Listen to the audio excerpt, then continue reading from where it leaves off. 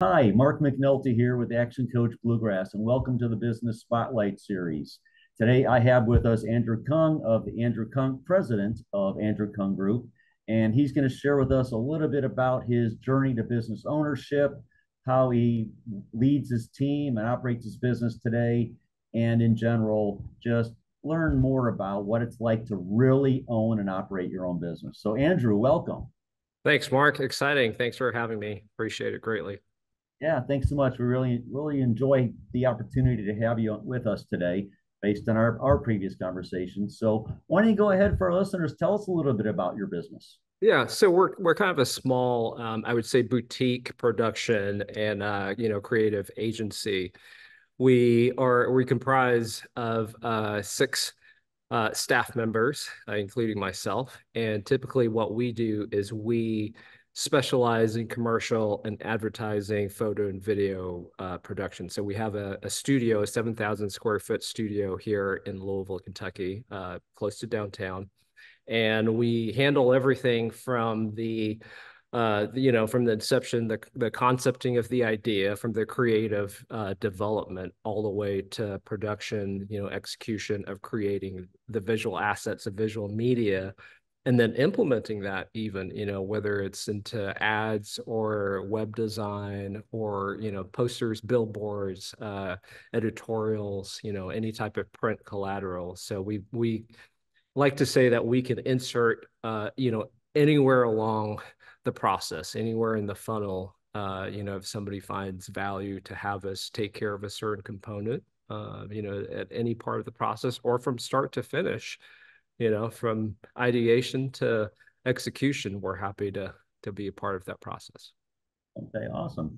So what's your role other than president in the company? Because it's small business, so I'm guessing you do a lot of work too. Yeah, exactly. You know it. Yeah. So basically, I have to wear a lot of hats, and most of our staff too are actually in the same, I guess, boat because we like to cross train everybody with the size of the company that we have. Six full-time people, and then with some part-timers and some contractors. It's like everybody has to play a dual role or even just wear multiple hats to kind of do multiple things. From a coverage standpoint, we have to have enough overlap. So we need to make sure it's not just one person, that can be, that's capable of doing a specific task. So me personally, obviously, I handle everything from, from a very high level, macro level, bird's eye view, managerial, responsibilities, but I also do a lot of the actual shooting. I do a lot of the actual production. I do a lot of the post-production. From a sales standpoint, we don't really have a sales team. We don't really have a sales process. We don't really do a lot of outreach for sales, but if anything of that, nature occurs, that falls in my, plate, of course. So yeah, I kind of do everything from that to accounting to HR to physical plant, maintenance, to cleaning up the studio, cleaning up the office. So it's basically, what you have to do in small business. Right. Okay. So tell me, so who's your ideal client? Kind of who do you serve? Yeah. So we like to say that we fit in the space of that middle sort of market where we're not a large, production company. We're not a large agency with 20, 30 people, but we're not the solo operator, the two-person operator, type of business. So what we do is we like to fill the space where somebody needs an agile group, an agile and capable company that can fill these needs where you don't need a large agency, and you have that in place. So if you're a client, let's just say you're Humana, for example, you have multiple agencies on record, right? Or maybe a flagship agency that's taking care of majority of your advertising and marketing needs. But you also need sort of something that your internal marketing team can take and implement on their own without having to route through the agency. So a lot of times we will fill that sort of niche, that space where you can come to us for a lot of these needs, and some of them are very high production too, but we react pretty quick. So we're pretty agile in that space in the sense that, it's not layers of bureaucracy, it's not layers of having to go through multiple, channels of communication.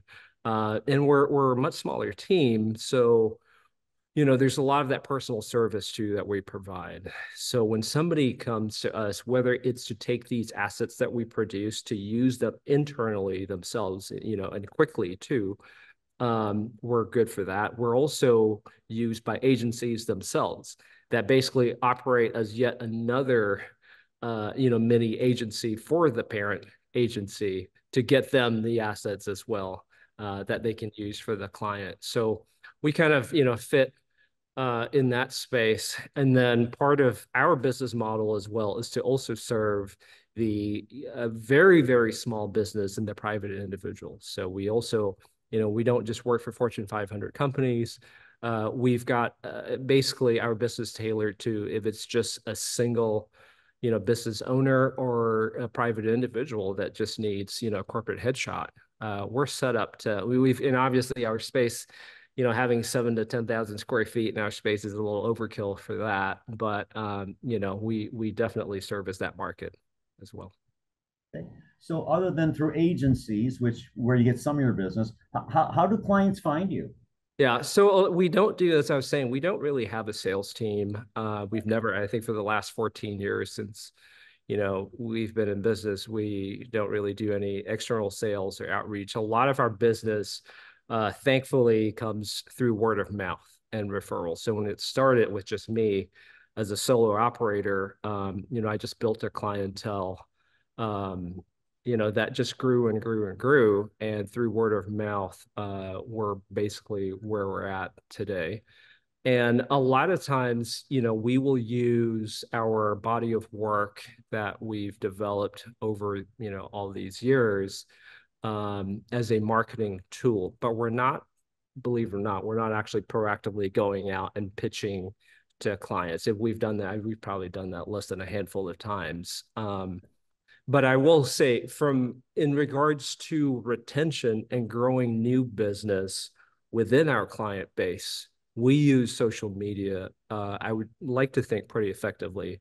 So, for example, on our Instagram, we've got about 60,000 followers. And so a lot of them are actually our clients. So we don't necessarily book new business or new clients through social media. It happens, rarely. It just happens as it happens every now and again, but it's definitely not sort of a lead generator or a funnel for us. But what we do is that when we show our body of work on Instagram, for example, our existing clients that do follow us, that are part of that audience, kind of, one, they see us, that we're always at the forefront, in their minds because they see what we're doing, even if it's an unrelated industry.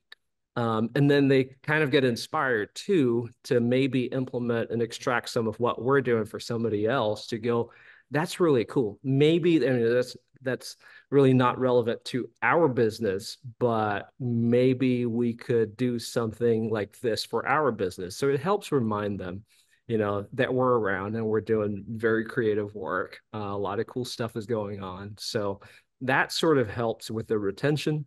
And that helps with basically just creating new business, within our current client base. Okay, awesome. So tell us a little bit about your journey. So did you go to school to study this and Yeah. open a business from there, or kind of how Yeah. did you get? So that's kind of an interesting story because really I was not trained. If we sort of distill it down to what is production, if you go what is at the very basic, at the core of it, it's photography, videography, right? Did I go to school for that? No, not at all. So I actually, my first degree was sociology, my second degree was economics, and I started my MBA. But very early on this journey, one, to backtrack a little bit, when I was growing up, my dad collected cameras. And so I was sort of, he wasn't a professional photographer per se, but it was just a hobby. And he was more of a collector than, a photographer. But I was around, obviously film cameras, and just sort of picked up that interest of wanting to capture stuff and work on composition of what is a good picture, what's good lighting. And I was really young, and so it was more of just a sort of a hobby to kind of mix in with sports and everything else. And so when I got to college, I kind of left this, I guess, in high school, didn't really do a lot of photography, but then in college kind of picked it back up and started doing this probably in the early 2000s just for fun. And then eventually, with I guess the advent of social media, a lot of my work started getting somehow just picked up by various people. And then I started getting offers to shoot for a magazine and to shoot for a cover and to shoot for, certain products. So it's really interesting because I started doing that just as a hobby. Wasn't a commercial business, but refined my skills that way and honed my skills, and eventually, started my own company well, in doing production, doing photo and video work, while actually, obviously doing a day job as well. So it started out as a hobby. I had a day job. I worked in an entirely different field, and then slowly transitioned to going out on my own with my own business and doing this full time. So I call that being the accidental entrepreneur. That Yeah. And there's a lot out there that's a great way to start. That's a great story. So what's a memorable hurdle you had to overcome in that journey to building it, to going from side gig to full time to adding team and growing? What's Right. something Right. that sticks out that you really had to work through? Yeah. So for me, in my mind, there were a lot of these hurdles where when I say we, really, it was just me at that point, where I had to, you know, basically just climb to the next plateau. So when I had a day job, it was a pretty decent job, and I loved who I, was working for. The salary was good, the benefits were great, but wanting to transition to my own business was scary, and obviously a huge risk. And at that point in time, I wasn't, fully comfortable just leaving, just going cold turkey and quitting my job and moving to, starting my own business officially. So I kind of transitioned slowly, did maybe, less full-time day job stuff, and then kind of funneling my energy and resources into starting a business. And then when I finally made the transition, overcame that, um, that was scary, because when I made the full switch, 100% being an entrepreneur, starting my own business, it felt like, there was no work. And I lost, obviously my health benefits, my 403B, I lost, a lot of these other perks, my salary. And then so that was kind of scary for me. But mentally, I think it prepared me to just, kind of push and fight and get over this fear of just going out, and looking for work on your own and building your own, business. So that started out that way of trying to, overcome all of that. And then hiring our first, as I grew really, and hiring my first employee, it was a huge hurdle too, because really I was getting at that point enough work to sustain me now without a full-time job. And I was like, great, this is excellent. I've hit this plateau. I'm comfortable. I've got a full-time job. I can pay for health insurance. I can take care of my family.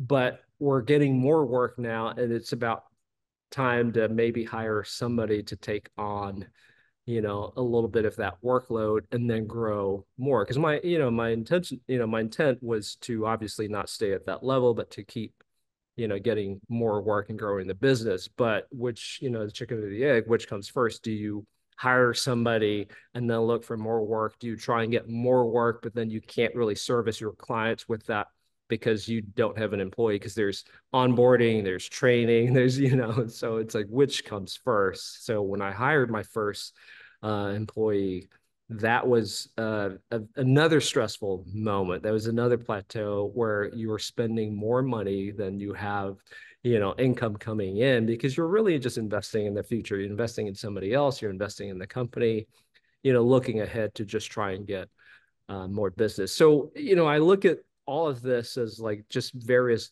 challenges and hurdles that we've had to overcome, because that just keeps sort of that magnitude just keeps growing, as we went from 1 to 2 to 4 to 5 to 6, and we're still growing.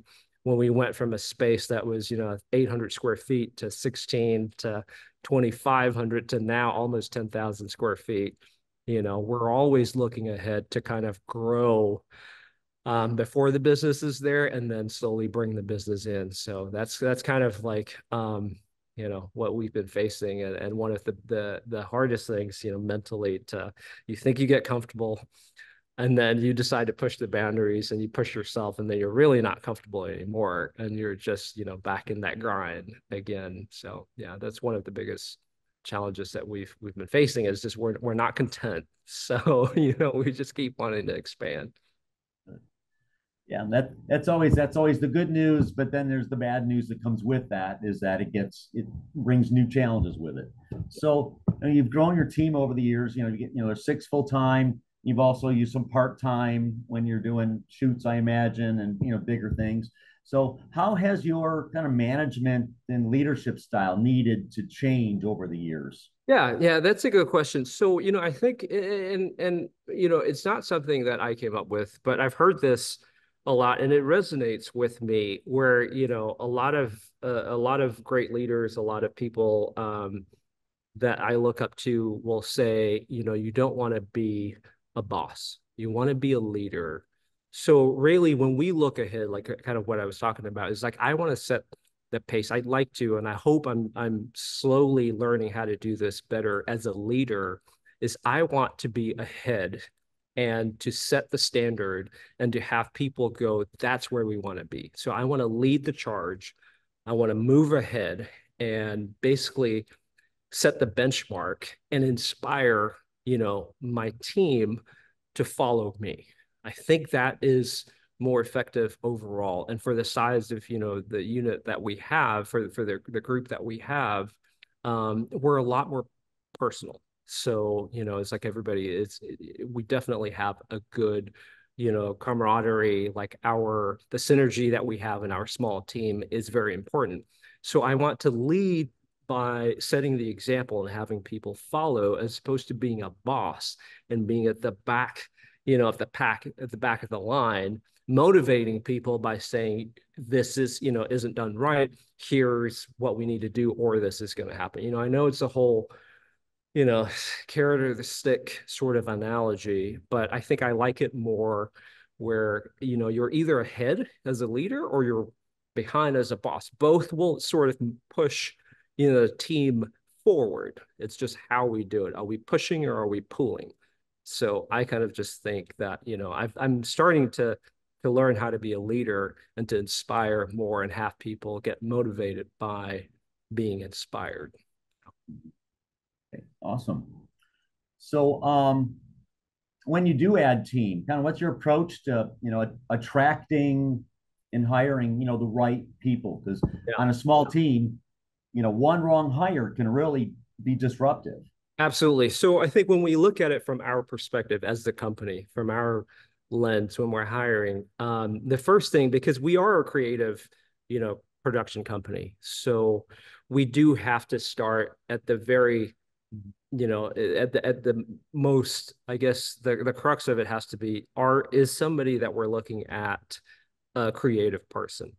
So I actually skip a lot of the formalities of resume reviews and all of that. Not that we wouldn't accept somebody's resume, not that I don't factor certain things on the resume, but really we don't use that as a basis for hire. We look and see what have they done before, what's their latest body of work that we can review to see, how creative they are and how skilled they are.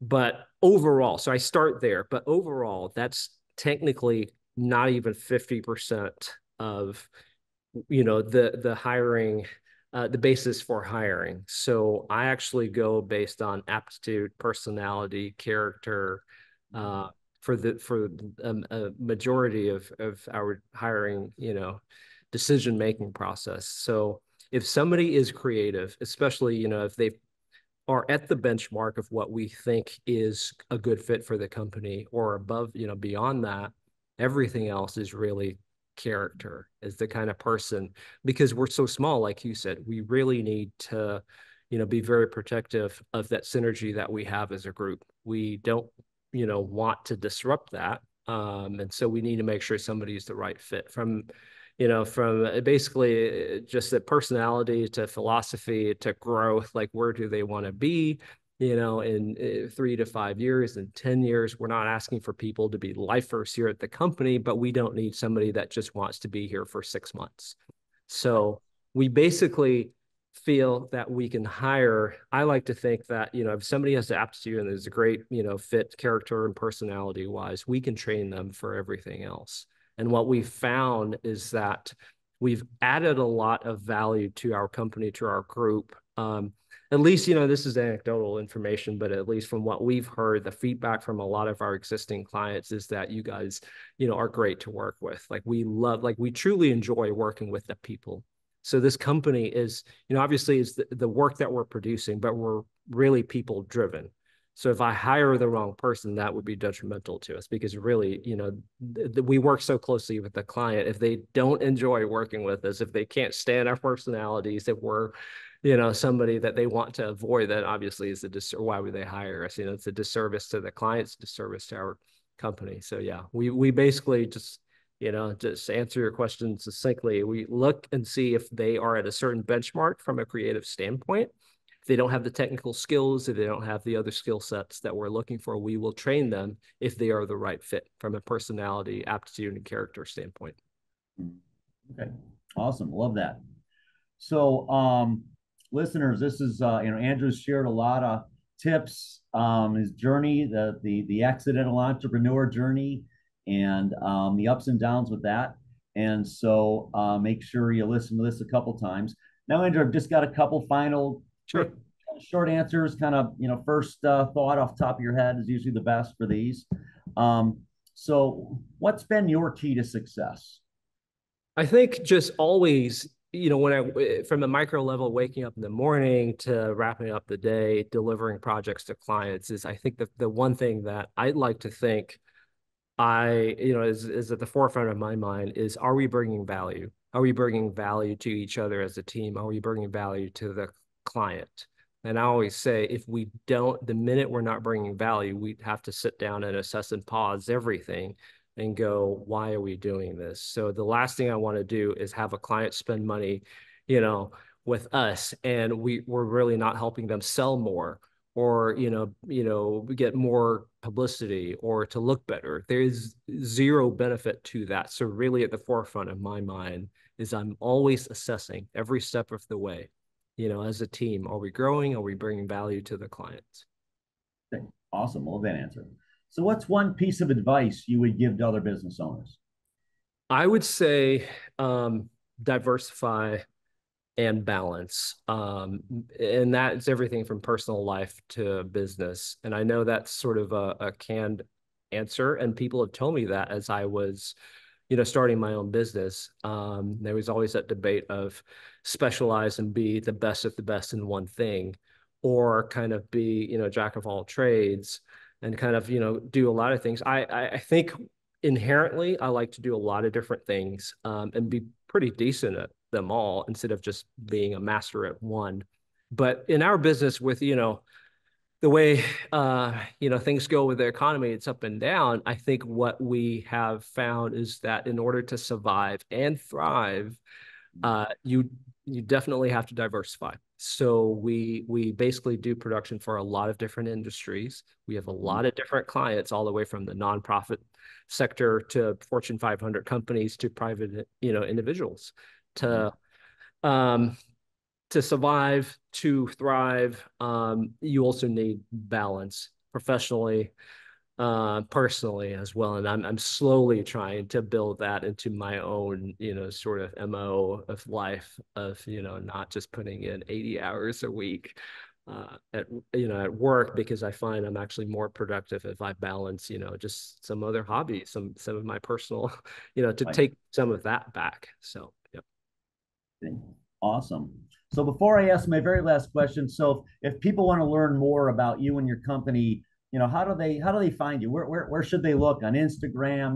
Where are all the Yeah. places other than just your website that they can find you? Right. Great question. I think because we are so visual, we're basically visual media driven. What we do is, photography and video related. The best is technically Instagram, because that's the easiest way to kind of see in a nutshell everything that we're doing that we're allowed to share. Obviously, that's not, covered under an NDA, but yeah, Instagram at Andrew Kung Photo. So Instagram.com/Andrew Kung Kung photo is the best. I think you'll find it very exciting to kind of see, all the different clients that we have and the different styles of, because we're really doing what is best for the client. So you'll see that diversity again in our body of work. And then we're also on Facebook as well.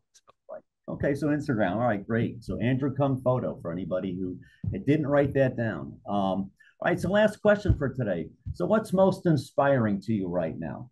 Yeah, I think for me, it's like just looking at um, you know, anyone, and not just the current generation, the younger generation, but really anyone that is not afraid to pivot and to make a career change. And I see that, all the way from young people to older people, like people who've been in their careers for 20, 30 years, and they're not afraid to make that change. And I think that's really inspiring. I'm trying to actually get that brave, not that I'm looking to make a career change. Now, I know I did that, and it felt really scary then, but I kind of overcame that. But I'm looking at these people that have been, heart surgeons for 20, 30 years. They're successful, and then they get inspired to quit and just become an artist. And that is so inspiring to me, to just see that somebody is so brave to say, I'm not going to be a heart surgeon anymore. I'm going to paint some watercolor art. And yes, my, level, my standard of living, my income is going to drastically change, but that's okay. And I've seen that across the board. I think COVID kind of, inspired or instigated a lot of that. But that trend seems to have, perpetuated itself a lot more now. And yeah, I find that extremely inspiring. Awesome, awesome. Thank you. I really like that. So this has been Andrew Kung, president of Andrew Kung Group. He's shared a ton with us today. So make sure you bookmark and this link and this YouTube channel so that you can get notifications when future interviews drop. And make sure to watch us a couple times to pick out all the different nuggets Andrew shared with us today. Andrew, thank you so much for your Thank time you. today. Really appreciate it. Yeah, great talking with you. So I'm Coach Mark with Action Coach Bluegrass, and watch this a couple times, subscribe, and we'll see you again on the next interview. Thanks, everyone. Take care.